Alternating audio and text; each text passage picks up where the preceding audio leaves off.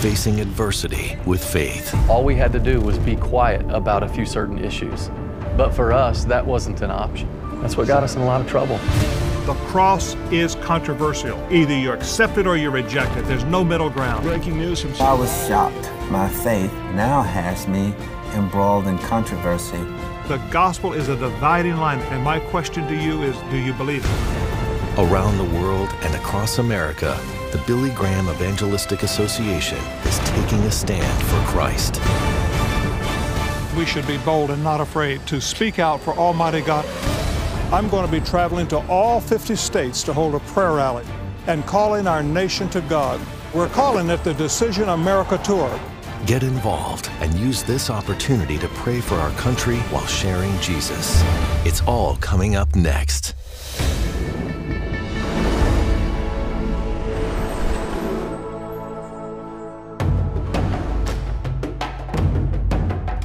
Hello, I'm Franklin Graham, and I want to take just a moment to speak to you about the gospel. Everything that we do at the Billy Graham Evangelistic Association is geared around taking this message, this gospel message, to the ends of the earth. But it produces different results. The gospel divides, it separates, it can even produce riots and revolution. And I want to share with you just a few verses out of 1 Corinthians. And it's chapter 1 and verse 18. And Paul is writing, and he's saying, "For the message of the cross is foolishness to those that are perishing. But to us who are being saved, it is the power of God, for it is written, I will destroy the wisdom of the wise and bring to nothing the understanding of the prudent." The gospel is the power of God. And it's foolishness to those that aren't being saved. But to those that God is calling, it's the power of God. And I thought about the foolishness of preaching, the foolishness of the gospel. What does that mean? See, for me, when I hear the gospel, when someone preaches the gospel, I rejoice. I'm excited when I hear what God has done for me, that Christ died for me, that He saved me from my sin. I get excited about that. But to those that are perishing, it's foolishness. They're saying to themselves, wait a second, you mean that Jesus Christ, this guy that lived 2,000 years ago, you're trying to tell me this guy was God? And that He took my sins and He allowed Himself to be executed on a Roman cross? And He died and He shed His blood? And then when you tell them, but He rose from the grave, and you can invite Him to come into your heart, and He'll come and He'll live His life through your life right now. They just kind of shake their head and they don't get it. They don't understand it, and it sounds like babble to them. It's foolishness. I've preached many times, and of course, being up on the platform behind the pulpit, preaching the gospel, I can look at the audience and I can see the faces of people. And there will be somebody who will be with their arms folded. And you tell the person that they're a sinner, well, that offends them. When you tell them that none are righteous, none are good, and that all of their works is nothing but filthy rags to our Lord. Their arms are sitting there and their arms are crossed and they're kind of glaring at you, or they've got their hands on their head and they're looking off into outer space, thinking of something else. They're not engaged in what you're saying, because the gospel is foolishness to those who are not being saved. But at the same time, I will be preaching the gospel, and there will be someone with their arms like this, and then it's like this, and then tears will be coming down their face. It's the same message, but one's heart is hardened and the other is being broken. This is the power of the gospel, that God so loved the world that He gave His only begotten Son, that whosoever believeth in Him should not perish, but have everlasting life. God sent His Son, Jesus Christ, out of heaven to this earth on a rescue mission, and that is to save us from our sins. We are sinners. The Bible says we've all sinned. We've all come short of God's glory. The wages of sin is death, but the gift of God is eternal life through Jesus Christ our Lord. And my question to you is, do you believe it? God so loved Franklin Graham that He gave His only begotten Son for Franklin Graham. that if Franklin Graham would believe, he wouldn't perish, but have everlasting life. For me, when I hear that, my heart rejoices. It leaps within me because I know that God has forgiven me, not because of anything I've done. I was 22 years old when I got on my knees one night and I said, God, I've sinned against you, and I'm sorry, and I believe that Jesus Christ is your Son. I believe that He died for me, that He rose from the grave, and I want Him to come into my heart, and I want Him to live and take control of my life. And that night, my life changed. That night, God forgave Franklin Graham. And He'll forgive any of you that are watching. All you have to do is call on His name, to believe on His name. Trust Him as your Savior. Believe that He died for you, that He rose from the grave. Invite Him to come into your heart. Trust Him. Believe me, you'll never regret it. Everything we do at the Billy Graham Evangelistic Association is about taking this gospel to the ends of the earth. I want to take the next few moments to just share with you the power of God.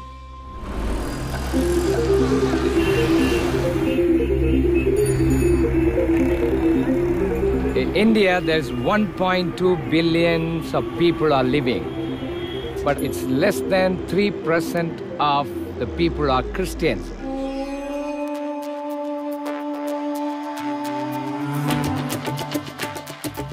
Indian people are very God-fearing people, and that is why they go into all sorts of things that they want to worship. This is the greatest harvest field in the whole world. See, everyone has got felt need. In Hinduism and things like that, there is no hope for them. Many religions have works. Jesus did the work on the cross. When they come to Christ, they see the great difference in it, and the gospel gives them hope. God loves you. தேவன் உங்களை நேசிக்கிறார். God has a plan and a purpose for your life. This festival, the Festival of Hope, has created such an enthusiasm among the pastors, believers. It touches the whole city. Such a unity has come about, and there's a great excitement in the air as well as expectation. No, there's a big festival organized, and we've got this one good rally early in the morning for girls going out, telling people that we love Jesus. Through this, I can get more people this evening for Chennai Hope Festival. Jesus Christ came to this earth on a rescue mission. இயேசு கிறிஸ்து இந்த உலகத்திலே ஒரு மீட்பின் பணியிலே வந்தார். He came to take your sins. Bluntly put, India needs Jesus Christ, and that's my hope for India. Because people are going through a lot of problems, and the only person that can help them really is Jesus Christ, and not the religions that we hold on to. Jesus said, "Come to me, all you who are weary and burdened, I'll give you rest." What will you do tonight? They have such a hunger. I was praying that Christ would come into their hearts. He is knocking at the door, and He's waiting. If you're here tonight and you have never confessed your sins to God, if you have never asked for His forgiveness, tonight come home to your Heavenly Father. It was just marvelous. The Holy Spirit conviction was very powerful. I just saw people cry, and they just gave their heart to Jesus. I invite Jesus Christ to come into my heart. I want to trust Him as my Lord and follow Him from this day forward.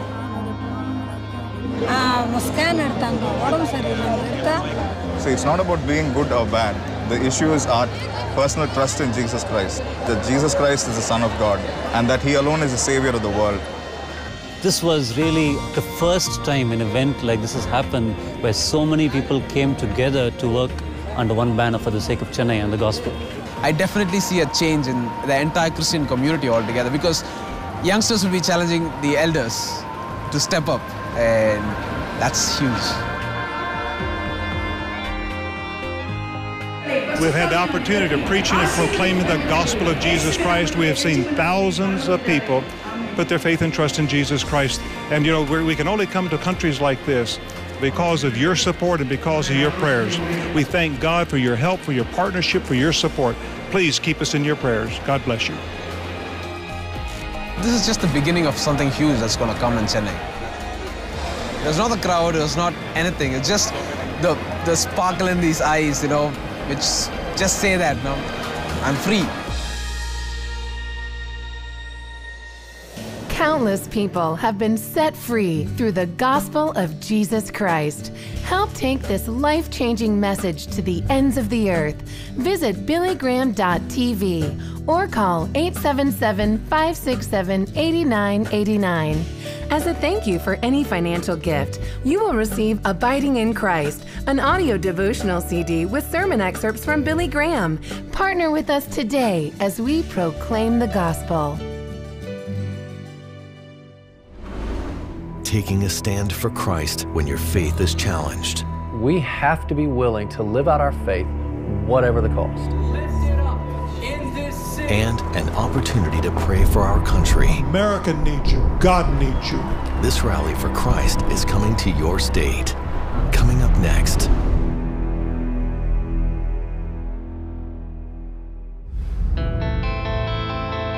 Jesus Christ died for the world.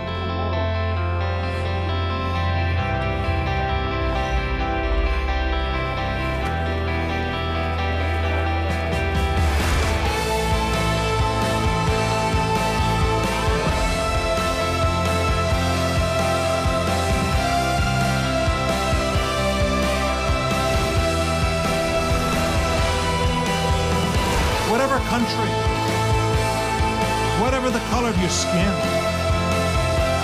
whatever language you speak, Jesus Christ died for your sins. It's Jesus.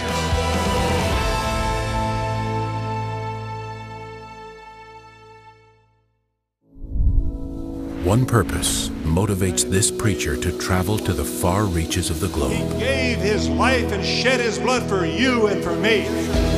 The purpose? The simple message of salvation through Jesus Christ. We are the Billy Graham Evangelistic Association. And our mission is to do everything we can to reach each life with the good news of Jesus Christ.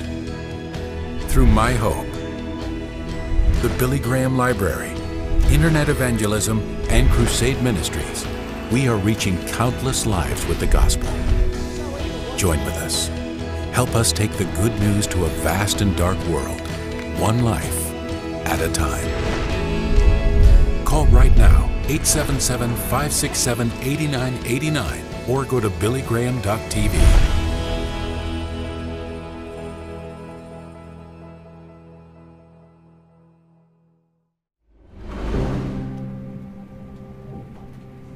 To have a 34-year fire service career, childhood dream come true, fairy tale career end is astonishing to me, especially in the United States of America.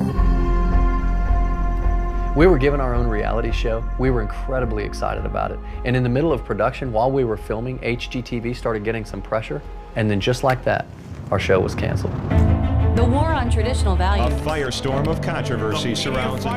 They're live right now on the ban on gay marriage was overturned in a 5-4. This is a huge moment for people in favor of same-sex marriage. nation's attention has been drawn to a series of undercover videos in which Planned Parenthood, As we see why one school district faces a stiff penalty over prayer in General Citing the Assembly. prayer violated a 2013 court settlement. Cameras were rolling. HGTV is canceling a new We are reality continuing to series. follow the controversial story involving Atlanta Fire Chief Calvin Cochran.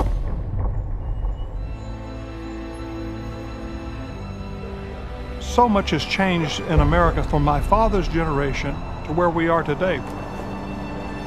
You know, when my father went to school, they had the 10 Commandments posted in every classroom. The teachers led in prayer at every schoolroom across America, and how that has changed today.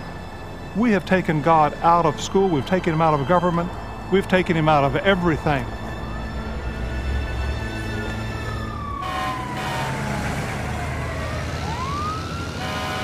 I describe my career as a childhood dream come true. When I became a firefighter in 1981, I just knew that it was what God had called me to do.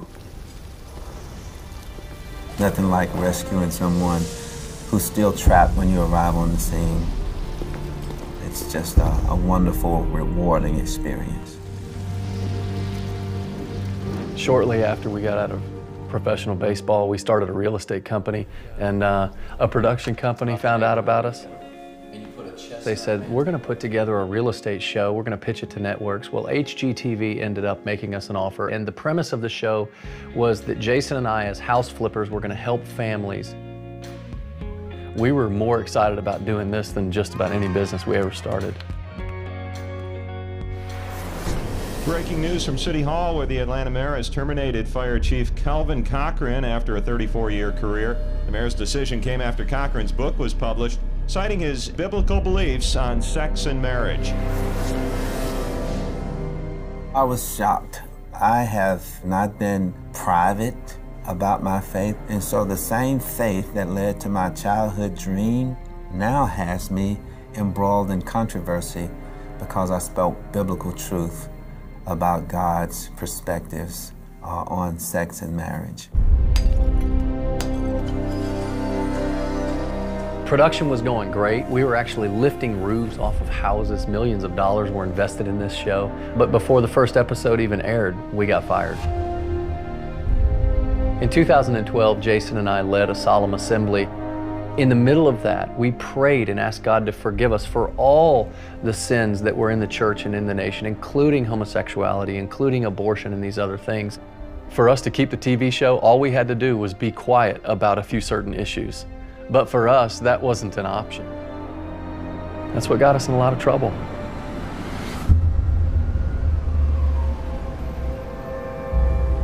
Culture around us is mocking and laughing and sneering at God, but we should take a stand and we should be bold and not afraid to speak out for Almighty God and for His truth. I'm traveling to all 50 states to hold a prayer rally and calling our nation to God. We're calling it the Decision America Tour. We're going to pray for this nation, and I'm going to encourage the church to get involved and take a stand. This fiery trial is a suffering for Christ. But in the Christian faith, if we have to choose between living out our faith or keeping our job, the decision for me is to live out your faith. If our faith costs us a reality show, then so be it. We have to be willing to live out our faith, whatever the cost. You know, if America has any hope, it's going to be the church. It's going to be Christians humbling themselves, praying to God and asking for not only for forgiveness of sin, but asking God for wisdom and direction. We need to ask God to give us godly men and women to lead our nation. We really believe that now is the time for the church. Get involved with the Decision America Tour. Let's join forces with the Billy Graham Evangelistic Association and other Christians across our city, across our state, across our nation. We want to lift up the name of Jesus Christ. I want people to come to capital steps like this where we're going to pray. And I'm going to preach a gospel message because this is what God has called us to do. And I'm going to encourage Christians to stand up and let their voice be heard. If we don't take a stand, we may never have this chance again. God bless you. Paul said, I'm not ashamed of the gospel, for it's the power.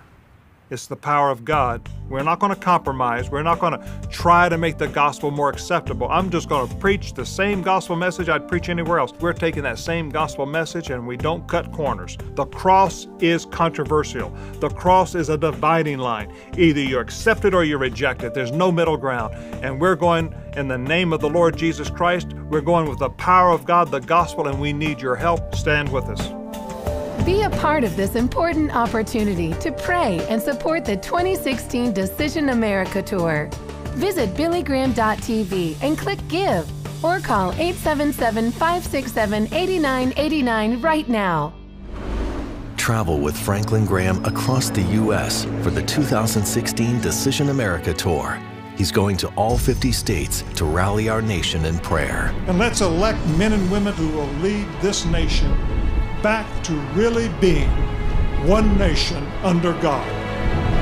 Meet people in Iowa who are helping lead the effort to pray, vote, and engage. Coming up next. No nation has ever improved morally without a spiritual revival. History proves that point. You know, everybody's talking about elections that are coming along. You know, I'm absolutely convinced that no matter who's elected, America is not going to be saved unless we have a moral and spiritual revival. Our country is in trouble. We have turned our back on Almighty God, and we need His help.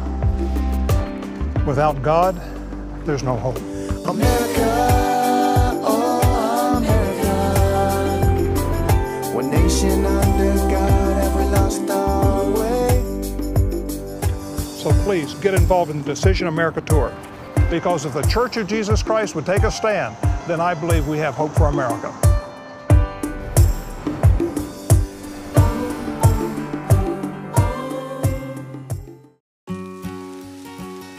What might appear as small, or what could be deemed as insignificant, can be merged and combined and unified into something more, something much greater.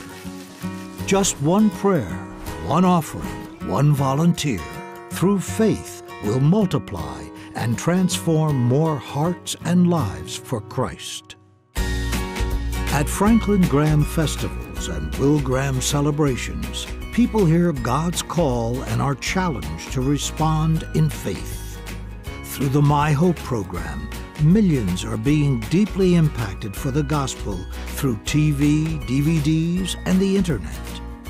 Visitors to the Billy Graham Library experience an ongoing crusade through Billy's life and ministry.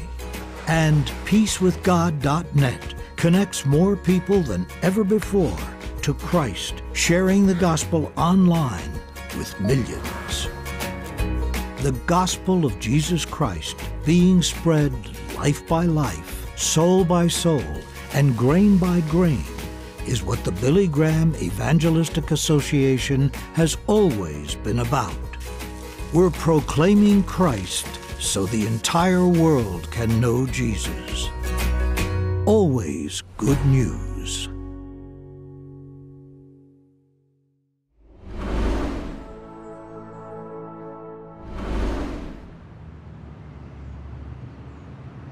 I've seen firsthand how fragile life is.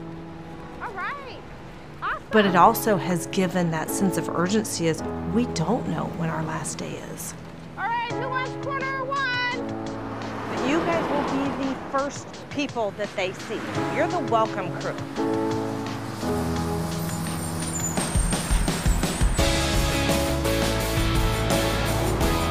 I see lots of people coming right now for the Decision America Tour. We're just really hoping that God is glorified today and that our country would just really come back to the Bible. We understand that our country is in trouble. We are in trouble spiritually. We have economic problems. We have political problems. And no political party is going to be able to turn this around, okay? My only hope is in Almighty God and His Son, Jesus Christ.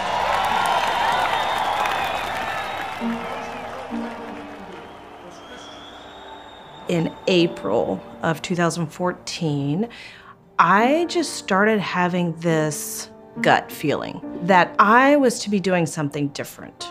And I knew that God wanted me to do something that glorified Him and that brought more people to His kingdom. I wrote in my prayer journal, I said, God, what is it you want me to do with my work? I feel as if I'm not growing your kingdom, and I want to honor you. I want to do these things. How do I do it? Little did I know that 17 days later, my son went home to be with the Lord. He was out longboarding, and he fractured his skull, and he was instantly gone.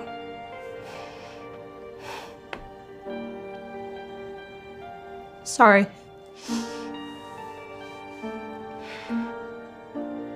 My son was my life. Here, right when he was here with me. He was my baby. Just pray for those that are going to God gave me an instant sense of urgency.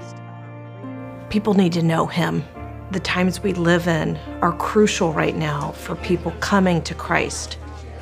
You're there to kind of welcome. You're the welcome crew. You're, hey glad you're here. In the past year and a half, I have seen more moral decay in our society than I have in my lifetime. I have seen that the gray is dissolving and the dark is getting darker. Our country's in trouble, but we got a great God. We got an awesome God. It's exciting just to kind of stand back and watch. I just really felt the presence of the Lord here today.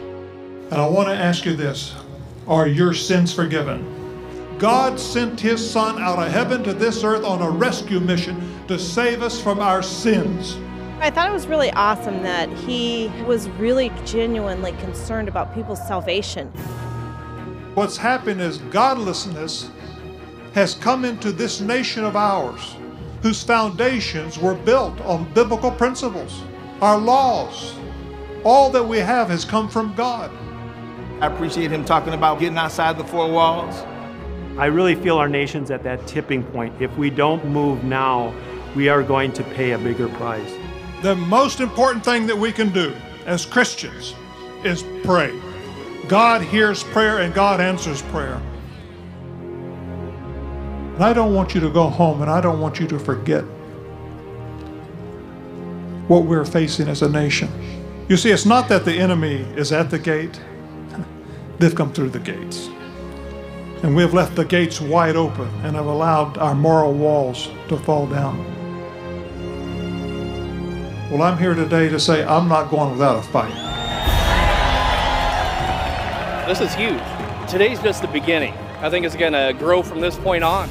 This isn't something we can just let slip past us. You could just look out into the faces and you knew they were just ready for our country to come back. Franklin came today with a torch, lit us on fire, and said, okay, now let's go and let's burn for our city.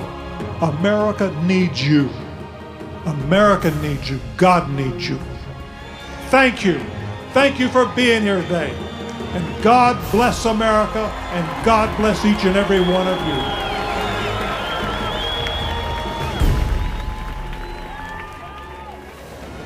Pray, vote, and engage. Get involved today and financially support the 2016 Decision America Tour. Visit billygraham.tv or call 877-567-8989. As a thank you for any financial gift, we will send you the devotional CD, Abiding in Christ, from Billy Graham. Call or log on today and get involved. I want to thank you for your help, for your prayers. You have stood with us this last year. We've taken the gospel, the power of God, into so many different countries and so many tough areas. We've got a full slate that's in front of us. We need your prayers, we need your help, we need your support. But more importantly, I want to make sure that you understand the power of the gospel and that you've invited Christ into your heart, into your life. That's what we're taking to the ends of the earth. And thank you for standing with us. Thank you for your help. God bless you. And we look forward to working with you throughout this year.